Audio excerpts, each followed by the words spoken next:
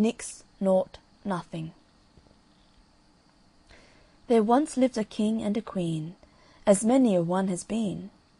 They were long married and had no children. But at last a baby boy came to the queen, when the king was away in the far countries. The queen would not christen the boy till the king came back, and she said, "We will just call him Nix Nought Nothing until his father comes home." But it was long before he came home, and the boy had grown a nice little laddie. At length the king was on his way back, but he had a big river to cross, and there was a whirlpool, but he could not get over the water. But a giant came up to him and said, "I'll carry you over." But the king said, "What's your pay?" "Oh, give me Nix Nought Nothing, and I will carry you over the water on my back." The king had never heard that his son was called Nix Nought Nothing, and so he said, "Oh, I'll give you that and my thanks into the bargain." When the king got home again, he was very happy to see his wife again, and his young son. She told him that she had not given the child any name, but just Nix Nought Nothing, until he should come home again himself. The poor king was in a terrible case. He said, "What have I done? I promised to give the giant who carried me over the river on his back Nix Nought Nothing." The king and the queen were sad and sorry, but they said, "When the giant comes, we will give him the henwife's boy. He will never know the difference." The next day the giant came to claim the king's promise, and he sent for the henwife's boy, and the giant went away with the boy on his back. He travelled till he came to a big stone, and there he sat down to rest. He said, "Hidge Hodge on my back, what time of day is that?" The poor little boy said, "It is the time that my mother, the henwife, takes up the eggs for the queen's breakfast." The giant was very angry, and dashed the boy's head on the stone, and killed him. So he went back in a tower of temper, and this time they gave him the gardener's boy. He went off with him on his back, till they got to the stone again, when the giant sat down to rest. And he said, "Hidge Hodge on my back, what time of day do you make that?" The gardener's boy said, "Sure it's the time that my mother takes up the vegetables for the queen's dinner." Then the giant was right wild, and dashed his brains out on the stone.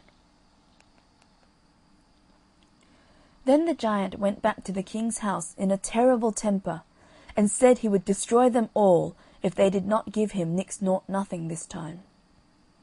They had to do it, and when he came to the big stone the giant said, "What time of day is that?" Nix Nought Nothing said, "It is the time that my father the king will be sitting down to supper." The giant said, "I've got the right one now," and took Nix Nought Nothing to his own house, and brought him up till he was a man. The giant had a bonny daughter, and she and the lad grew very fond of each other. The giant said one day to Nix Nought Nothing, "I've work for you tomorrow. There is a stable 7 miles long and 7 miles broad, and it has not been cleaned for 7 years, and you must clean it tomorrow, or I will have you for my supper." The giant's daughter went out next morning with the lad's breakfast, and found him in a terrible state, for always, as he cleaned out a bit, it just fell in again. The giant's daughter said she would help him, and she cried all the beasts in the field, and all the fowls of the air, and in a minute they all came, and carried away everything that was in the stable, and made it all clean before the giant came home. He said, "Shame on the wit that helped you, but I have a worse job for you tomorrow." Then he said to Nix Nought Nothing, "There's a lake 7 miles long, and 7 miles deep, and 7 miles broad, and you must drain it tomorrow by nightfall, or else I'll have you for my supper." Nix Nought Nothing began early next morning, and tried to lave the water with his pail, but the lake was never getting any less, and he didn't know what to do. But the giant's daughter called on all the fish in the sea to come and drink the water, and very soon they drank it dry. When the giant saw the work done, he was in a rage and said, "I've a worse job for you tomorrow. There is a tree 7 miles high, and no branch on it, till you get to the top, and there is a nest with 7 eggs in it, and you must bring down all the eggs without breaking one, or else I'll have you for my supper." At first the giant's daughter did not know how to help Nix Nought Nothing. She cut off first her fingers and then her toes, and made steps of them, and he clomb the tree and got all the eggs safe till he came just to the bottom, and then one was broken.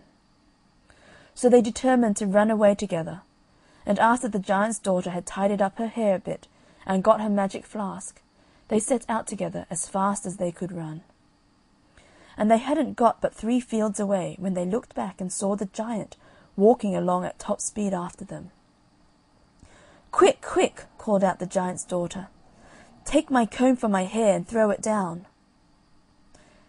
Nix Nought Nothing took her comb from her hair and threw it down, and out of every one of its prongs there sprung up a fine thick briar in the way of the giant.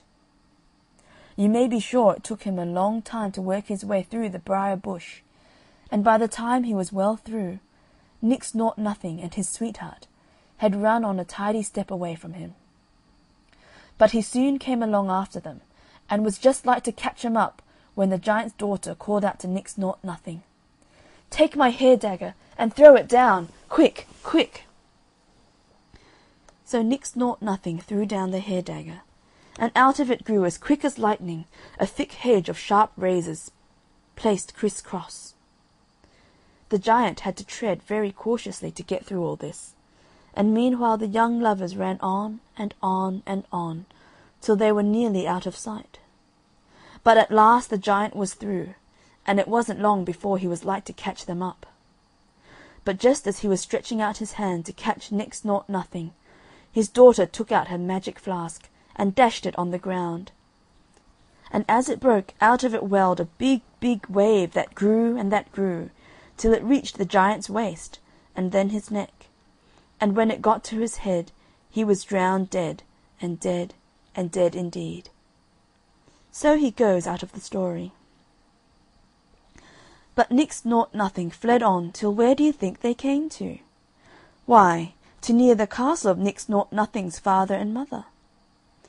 But the giant's daughter was so weary that she couldn't move a step further. So Nix Nought Nothing told her to wait there while he went and found out a lodging for the night. And he went on towards the lights of the castle, and on the way he came to the cottage of the henwife, whose boy had had his brains dashed out by the giant. Now she knew Nix Nought Nothing in a moment, and hated him because he was the cause of her son's death. So when he asked his way to the castle, she put a spell upon him, and when he got to the castle, no sooner was he let in than he fell down dead asleep upon a bench in the hall. The king and queen tried all they could do to wake him up, but all in vain. So the king promised that if any lady could wake him up, she should marry him.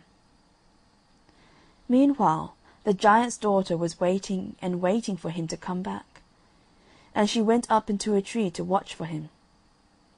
The gardener's daughter, going to draw water in the well, saw the shadow of the lady in the water, and thought it was herself, and said, "If I'm so bonny, if I'm so brave, why do you send me to draw water?"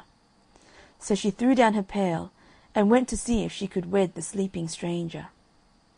And she went to the henwife, who taught her an unspelling catch, which would keep Nix Nought Nothing awake as long as the gardener's daughter liked. So she went up to the castle and sang her catch, and Nix Nought Nothing was wakened for a bit, and they promised to wed him to the gardener's daughter. Meanwhile, the gardener went down to draw water from the well, and saw the shadow of the lady in the water. So he looks up and finds her, and he brought the lady from the tree, and led her into his house. And he told her that a stranger was to marry his daughter, and took her up to the castle, and showed her the man.